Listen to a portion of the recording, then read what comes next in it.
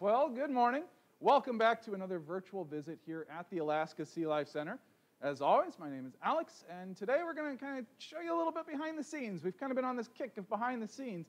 In fact, we've been on kind of a kick of lab work because when we did our behind the scenes tour a few weeks back, folks kind of seemed to be interested in our labs. What do they do, right? We've got our central lab. We've got these little side labs. We had tissue storage. So we've kind of decided to dive into those for a few episodes here. Now, you previously saw an episode where Taylor and I took a look at water quality, and we said, you know, they're checking this water quality to make sure there's not too much bacteria in there, there's not too much, germs, bacteria that wouldn't be healthy for the animals, but also wouldn't be healthy for the divers. And we got a couple questions like, well, how does it get there, right? Like, why is it there? And today we're going to take a look at maybe a little aspect of why those germs might be there, but we're going to be taking a look at another form of science, another procedure that we do here to make sure our animals are healthy. Of course, before we do that, we always want to thank our sponsors. So Royal Caribbean Group has graciously sponsored this season of our virtual visits, making it so that we can bring these to you live from the Alaska SeaLife Center.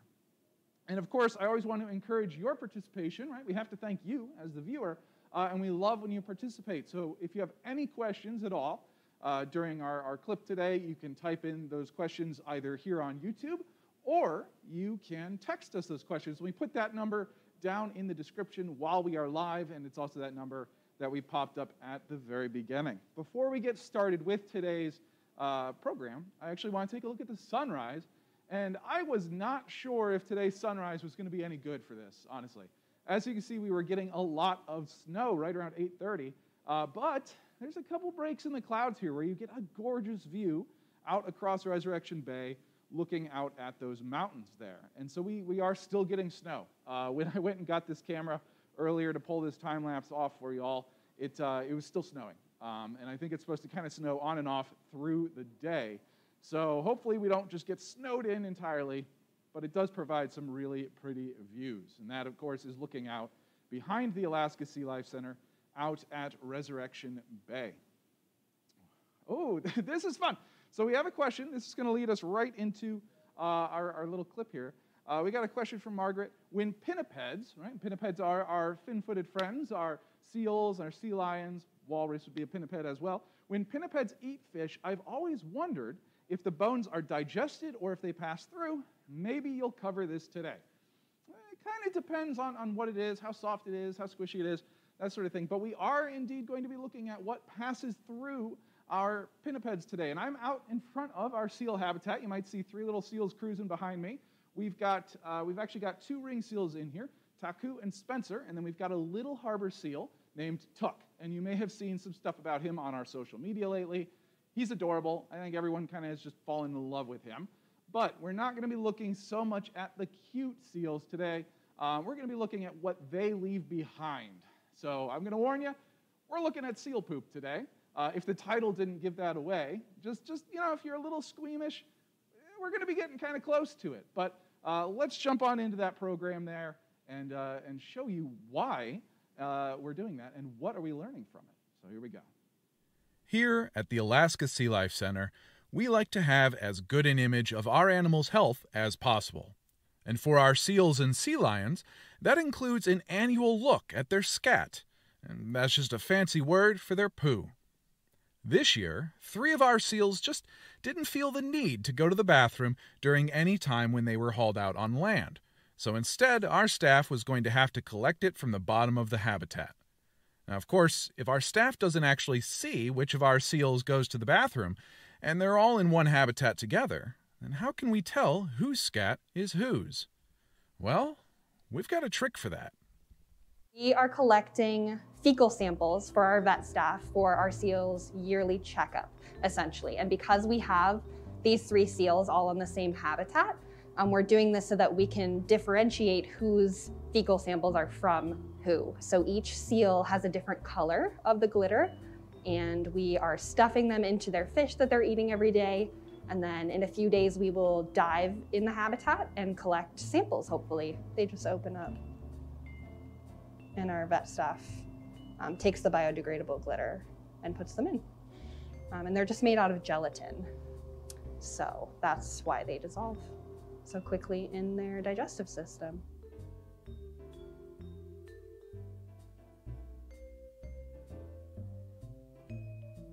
So this is Taku. So Taku gets the turquoise color, glitter pills. Taku is a 4-year-old male ringed seal. So yeah, we just stuff them the same way that we stuff like their vitamins every morning. So we take the top end of a fish here, and I'm just gonna make an opening there where the gills are. And then there is a little pocket there where we will put the little pill.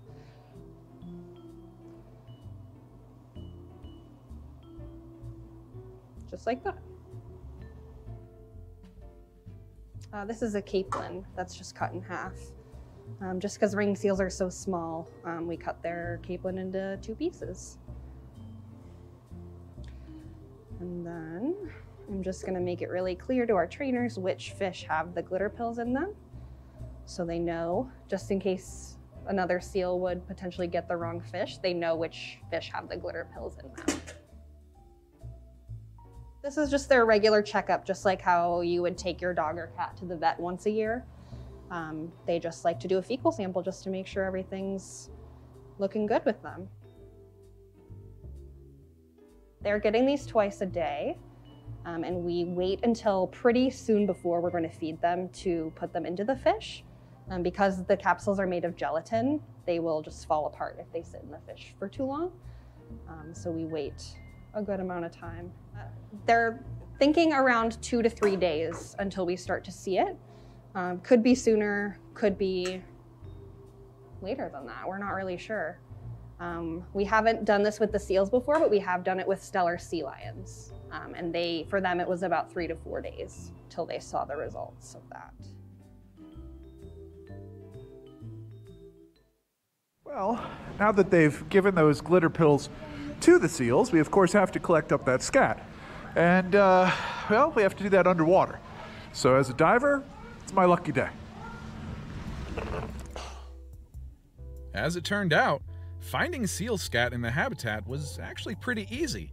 This stuff didn't exactly blend in with the surrounding algae. And of course, when I said it was my lucky day earlier, I really meant it was Chuck's lucky day. Sorry, Chuck, but somebody had to hold the camera. Now, each sample needed to be individually bagged and required a pretty gentle touch just to keep it from disintegrating on the spot.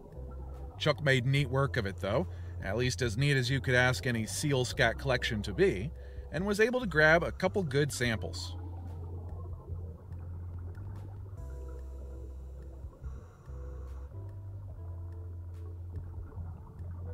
We popped back up to the surface and handed them off to be taken to our central lab. And that's also where I was headed after our dive, to see what science is being done with our seal's scat. Okay, so what we're doing now, the next step of the process is to kind of isolate the sample that was collected and then go through it to see if there's any glitter indicating what animal it came from. And if we can do that, then we can go further with the fecal analysis.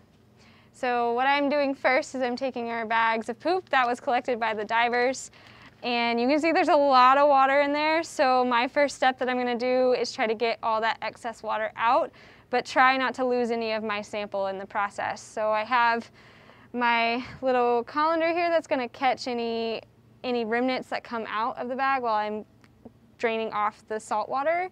And I'm gonna also have our water draining so it can keep it flowing down the drain, and hopefully it's not too smelly at the same time. So, and if you see that, we can see some of the glitter in there. If I smash this up a little more, yep, definite glitter flakes in that one. Looks like we may have some gold ones in there. We're trying to decide between turquoise, green, and gold. We have our little glitter pill reference here.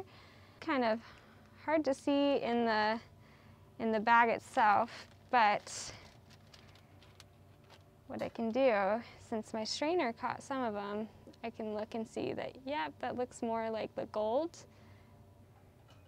So since I see that we have a match, I'm gonna go ahead and divvy out a little chunk into my tube here. I only need about a gram for what I'm gonna do with this. But luckily we have a pretty good sample here even after the water's been drained. So it's about that much that I'm gonna put in there. There we go. And I'm gonna indicate on here that I saw gold glitter flakes.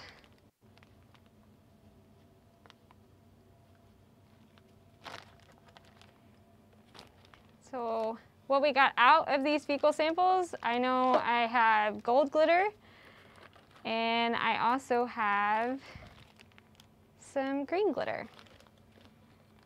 So that means I got 2 out of the 3 seals that we needed for fecal analysis for their yearly fecal, and we can cross them off our list. And now I'm going to go on to the next phase of checking to see if they have any parasites or any weird indicators of anything else in their poop. Parasites are pretty typical for these species, seals or sea lions alike, because in the wild they're exposed to them in the environment and through their food source, and here we feed them the same food source that they would get out there, just a little different, and they're still exposed to natural seawater that comes into our building through our systems, so they still get exposed to the same thing that they would have in the wild. So we're just trying to check and see that it's not getting out of hand, and if we need to treat them for it to clear them of those parasitic infections, then we can. Okay, so for our fecal analysis, what we like to do is set up what's called a direct analysis and then a float analysis. So what I'm going to do is I'm going to stick an applicator stick into the sample in our bag, and I'll roll it on the slide like so. It's a fine balance of how much poop you get out on the end, because you don't want this too thick on your slide. And then I'll put a few drops of saline on that. I'm just going to break this up. And that looks pretty good. And now I'm ready to put my cover slip on. Just like so. Now I'm going to cover this up so it doesn't get dried out while we're doing our float, while we're preparing our float sample. So I have my gold glitter flake tube, and instead of our saline, I'm going to fill it up with our fecusol material. And this fecusol material just helps eggs that would be in the fecal to kind of float up to the top and break away from the fecal pellet. Looking for any parasite eggs, just in case we need to treat.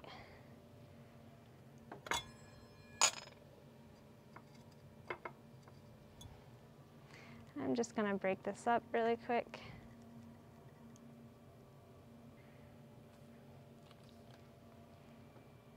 And then fill it more to the top here.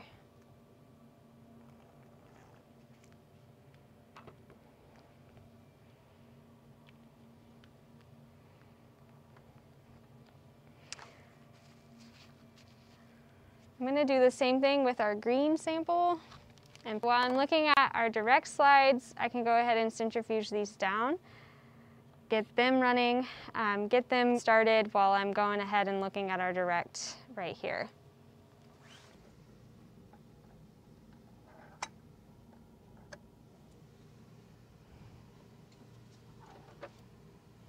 Okay, and for fecals, we spin down for 800 RPMs by 10 minutes. And so we have 10 minutes to look at our directs. And here we go.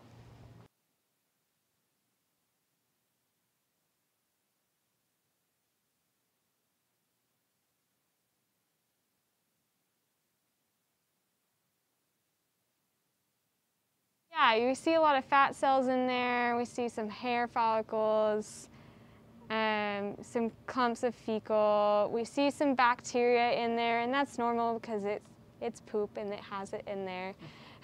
So there is normal bacteria, and we just make a note if anything's looking crazy or weird or more abundant than it should be.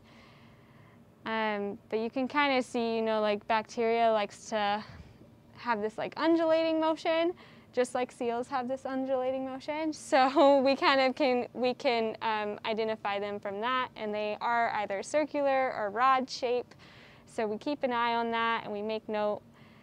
We're also looking at our seals for any parasites, ova, which is our main goal through this. And so far, nothing's jumping out, but we're gonna keep looking and see if we can find anything. So we have a binder of all our parasite knowledge. Parasitologists in our field are actually quite hard to come by at this time. So we try to compile all the information that we have learned from various other resources throughout the years, and this is what we've come up with. We typically look for eggs that look like this. So we're looking for a defined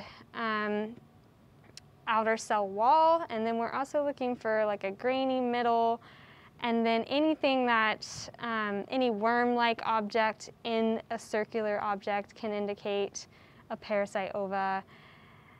And then also a point in that circular object that is essentially the opening, or where they would go once they're mature enough, get out of that egg. And there's a closer look at that as well. And so what I'm seeing here, and it might be hard to see in this picture, but right here there is an object that has a defined outer cell wall. And I'm going to note that and just kind of continue on my slide look just to see if there's any more objects like this. This is suspect of an ova egg, but I'm going to go ahead and go through the whole slide and see if there are any more. So if they do have presence of parasites, you would think that in theory they should have more than one. And so if we see one, then we probably know that there's more than one. But if we see 5, then we're going to say, okay, that's a more prevalent presence of that parasite in their system. So depending on the number of parasites they have, like depends on how much of a presence that parasite has. I hear my centrifuge screaming at me, so I'm going to go ahead and get these tubes.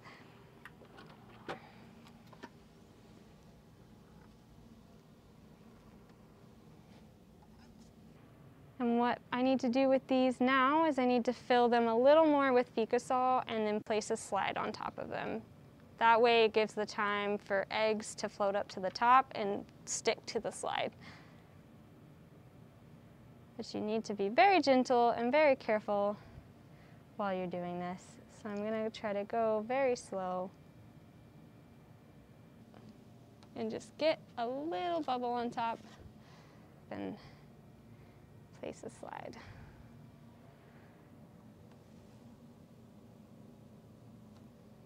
Like so. Now we wait for those to be done. We'll probably wait like 10 minutes or so for those, and that will give me some more time to look at the direct slide. And when looking at fecals under the microscope, you just want to make sure you're like focusing in and out periodically, because you can find worms hiding. It's very tedious looking through poop. So a big thing with parasites too is like some things can look like fat cells can sometimes get you, or like artifact cells from the environment or the water. Like there's algae that can look like something crazy and weird, and you're like, oh my gosh, what is that? So like we also go based on like looks, but also size. And if like the looks and the size match up, we're like, okay, parasite. But sometimes it's like, no, pollen. And so you gotta kind of, it's like an investigation of what the cell is, and does it match up to what you are looking for. And we're basically the Sherlock Holmes of this poop, trying to find parasites. So I've been seeing this object right here, and that looks like something artifact from the seawater that I've been sitting in. So whether that's an algae cell or anything like that. So that's stuff you gotta look out for. And if you see something and you say, oh, that's strange, I'm gonna keep note of that and then continue on, then if I see more and then it chained up like this, I know, okay, that's something in the water that was then introduced to the sample, not part of the sample. Okay, we've come to the end of our direct slide. So now we need to move on to our float.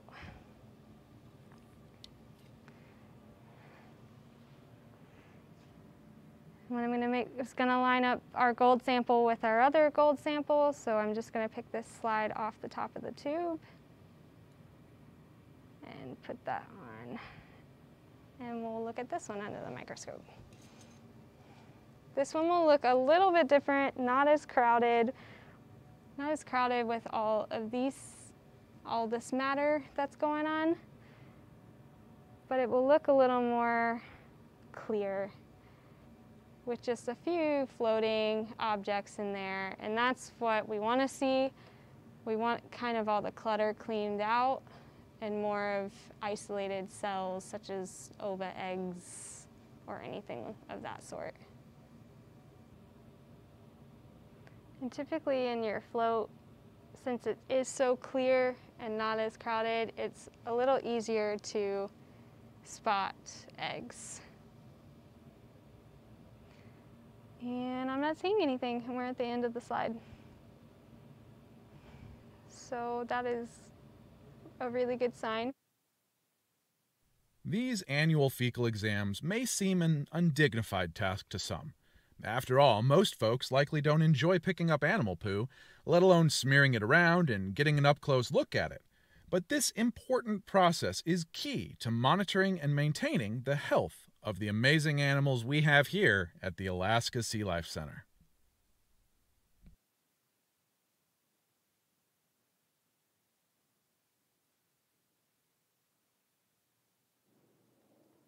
All right, well, that was quite the procedure. It was super exciting to be able to see all these aspects of it. It's something I hadn't really seen done here. It's something, of course, done pretty much one time annually as we're looking at the health of our animals. But this year, we got to take that extra step of actually adding the sparkle, right? Making it a little shinier, a little glitzier. But it looks like we've actually got some questions here. Taylor's been kind of monitoring, so Taylor, what you got? Yeah, so we have a question, and the message says, Natalie mentioned the word artifact. Now, what does that mean?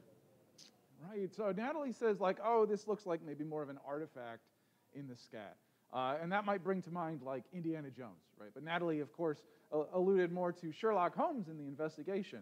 But with the artifact, we're just talking about something that isn't actually from the scat sample.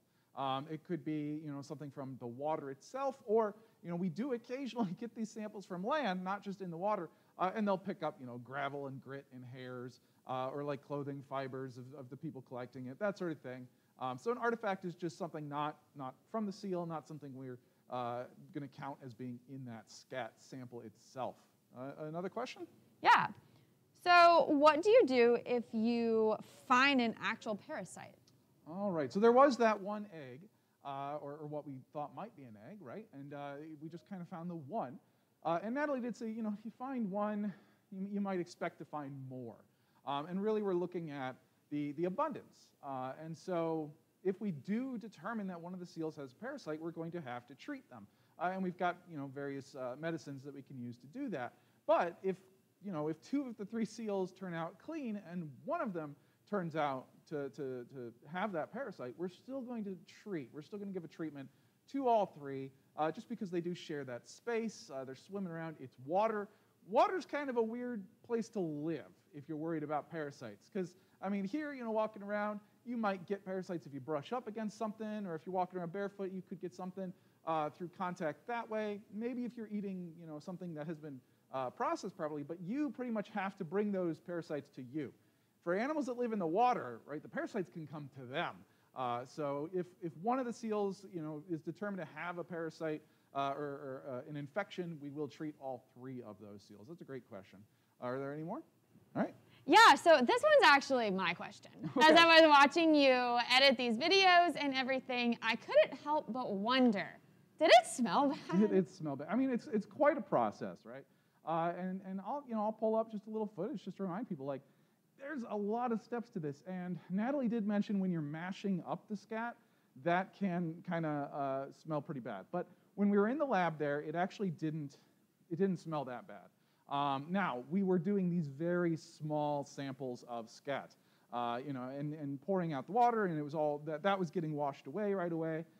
So it didn't really smell bad. But I have been around for larger scat programs, actually a different process entirely, looking at sea lion scat to determine their diet, and that can smell kind of rank, especially you're working with a lot of it. If you're working with a lot of it in this enclosed space and you're spraying it down to try and get it clean, which seems a strange concept to clean the scat, that definitely can have a scent. But these seals, it wasn't too bad in that lab, honestly.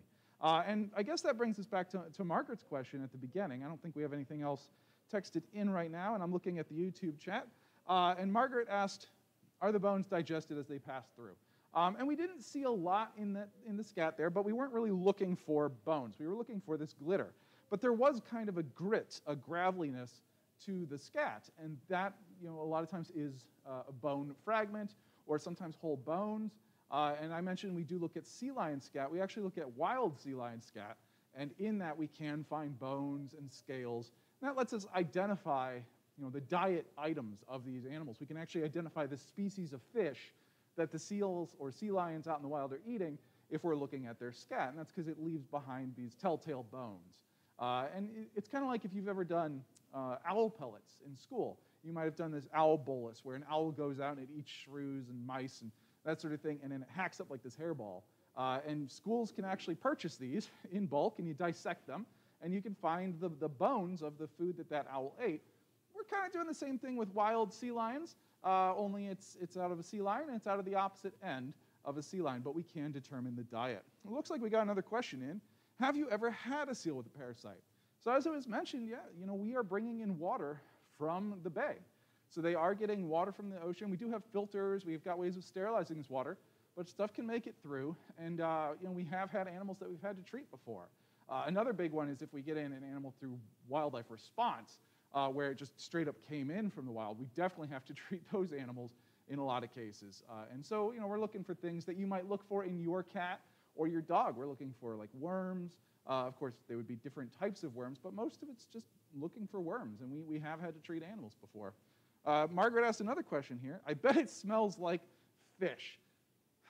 I suppose it probably does. It's not like that fishy like if you go down to a dock and dig around down by a dock or just hang out while folks are fishing. It's not quite that fish smell, but it is kind of, a funky, fishy smell. Margaret also notes if you walk underneath a great blue heron rookery, that would be amazing to do. Like we have here in Seattle, it smells very strongly of fish. I could see that, yeah. Out in the aviary here, we do get like an ammonia smell from a lot of the guano, the bird waste out there, but it's pretty fishy out there as well. Another question, looks like.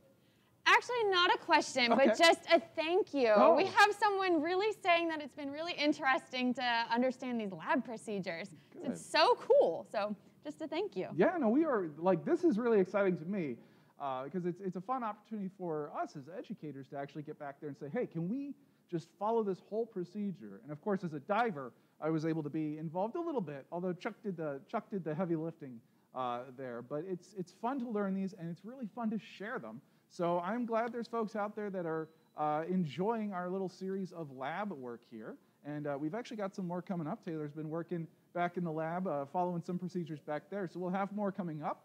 And of course, we're always doing these virtual visits Wednesday at 11 Alaska time. And we hope that you'll tune in for our future programs. But before we go, we want to thank our sponsor, of course, Royal Caribbean Group. And they make it so that we can actually get these out there free for the public to watch. And that's just been a joy to be able to actually just bring everything we do behind the scenes and out on the floor and bring it out to folks online for free. So thank you, Royal Caribbean Group, for sponsoring that. And with that, I think we're probably going to wrap up our program. Doesn't look like we have any more questions, but I want to thank you for joining us for another virtual visit, and I hope we'll see you in the future. So long.